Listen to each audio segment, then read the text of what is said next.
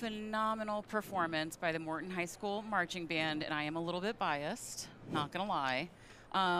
You guys, seriously, you just took the house down, and it literally was an incredibly emotional show.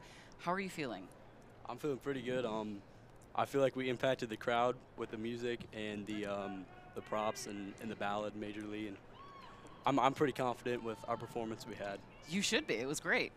Yeah, I was very confident going into that performance because of last year when we went to Nats. I felt like the energy and I felt the excitement, and I thought that especially our ballad was a lot more emotional. Yes, for and sure. I thought we did great. You did. Okay, so you played this first of all, what is your name? My Tell the audience. My name's Taylor. And? My name's Luke. Perfect. Taylor, you play a massive clarinet. Can you talk about that thing? Because I'm fascinated. It's a contrabass clarinet. It's like a bass clarinet, but you take it down the octave. Yeah. How does how is that different? Like, do you just have more air? Is like. Yeah, it definitely takes a lot more air, in my opinion. Yeah.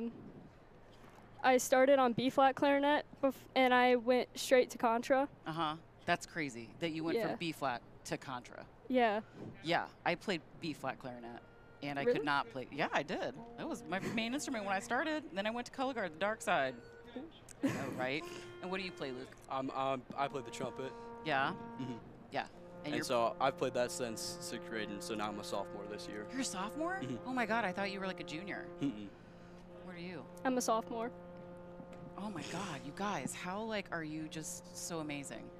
So the last thing we're gonna do is you're gonna look into that camera and you are going to say in your best announcer voices together, and now back to band. Are you ready? Joining us from Norton, 1, Ohio, 2, please welcome the 3, Norton and High now School back Marching to Band.